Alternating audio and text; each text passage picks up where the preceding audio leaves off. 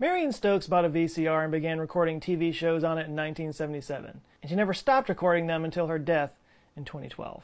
Over 35 years of never-ending recording, she amassed over 40,000 videotapes equaling 840,000 hours of content.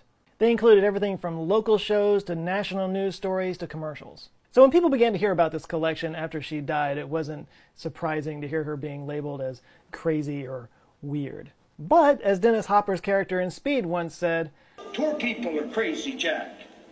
I'm eccentric." Once again, I'm sorry if my movie references are too new for you, Yeats.